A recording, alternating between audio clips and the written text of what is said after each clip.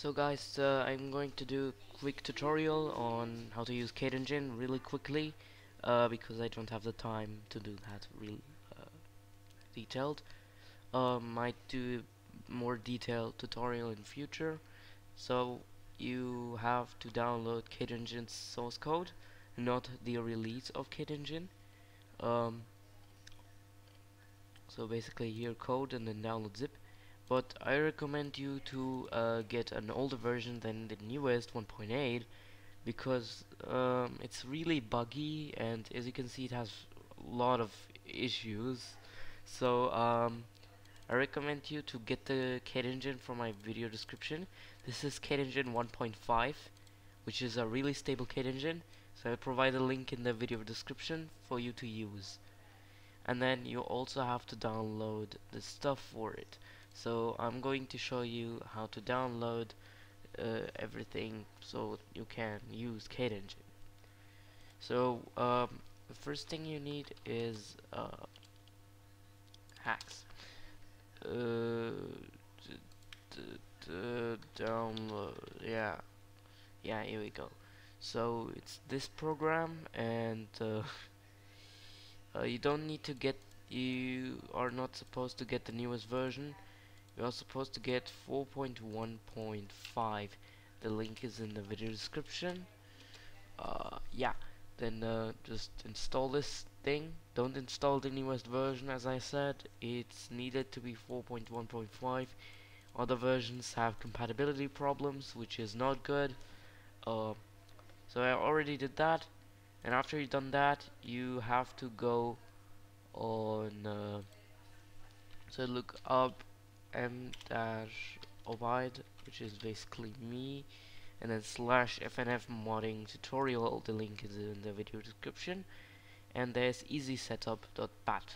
This is a little script so that you don't have to type this thing out manually. You just open a program, and there we go. So click on raw for this, and then right click on save as, and then you have to select this file type as all files and remove the .txt at the end. Make it .bat only at the end, and then click save.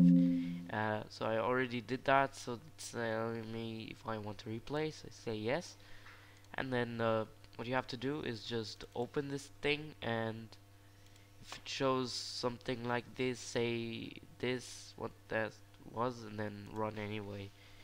And then if everything's good, it should take you to this screen and work. So you also need Git for this to work. I just forgot. So you can get that on git scm. There you go. You can download that here, and everything else should be fine. So if you then it asks you about something called Flixel command alias. This is something we don't need, so just say no, and then it will tell you choose the default IDE. IDE is basically the program you will use to code. So I recommend you Visual Studio Code. I use it myself, so I'm going to pick number 3 for Visual Studio Code. And if it says something with templates, just say no, and yeah, let it do its little job.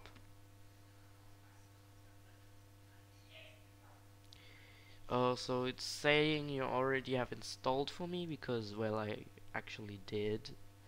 But after that's done, it should say setup finished installing all required hacks libraries.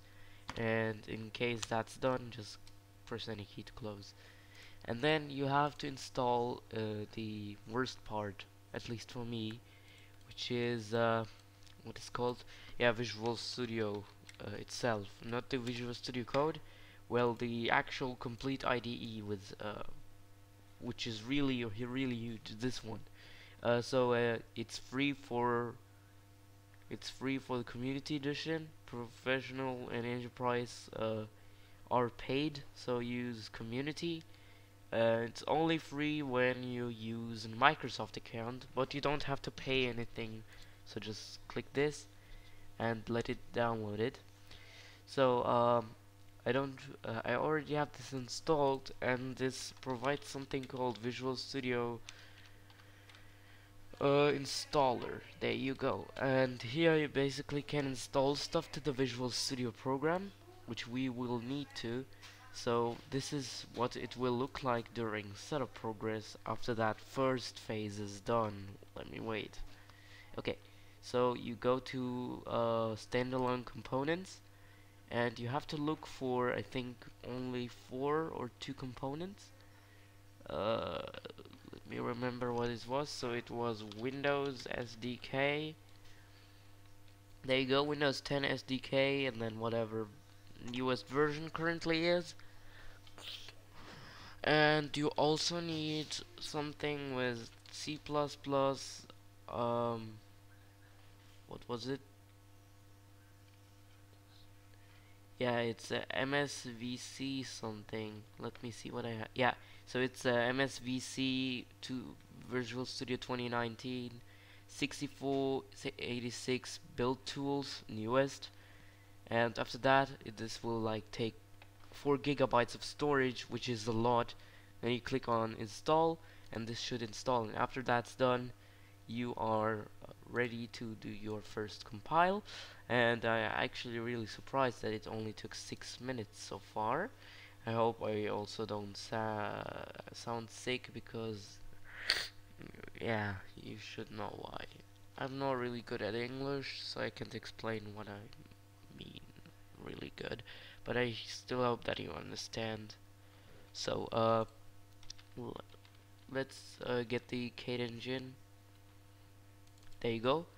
This is what the Kade engine we need. Uh, you have to get this folder out of, you know. So it's this one. Cool. After you got the folder, you just go to open Windows Terminal, and then you do lime test Windows, and this will take very long, um, especially for the first time, but don't worry, after the first time it will not take very long. uh, so this depends on your computer. uh, so mine is a 2012 machine, which is, well, an old desktop. uh, yeah, so this will take a while. For me it takes around 20 minutes. It's really long, and it depends on your computer, but it still takes like extremely long, even on some higher end computers. Uh, it's yeah, you have to wait a little time. So let me skip this, and after that's done, the game should start automatically, and there you go. Then you have your thing set up. Then you can also open this with Visual Studio Code. That's why we picked it. You also have to install in Visual Studio Code some stuff. So let me open that program. Uh, yeah. So here it is. You have to go under. Yeah, you can go like under source, and let's say you want to. Let's say you want to, like, here is the source code files. You can change code and stuff. What was its name again? Yeah, Brightfire makes good tutorials on how to edit the source code.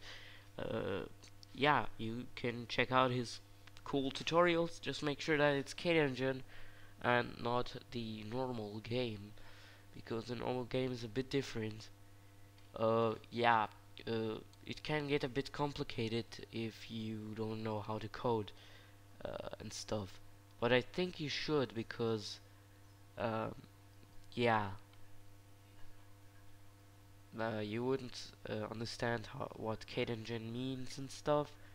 So yeah, pretty cool stuff. So let's say I wanted to make a change later, then I could basically go into that file, And for this to work properly, you also have to install some extensions, like this one and some other one called Lime, and then it should work.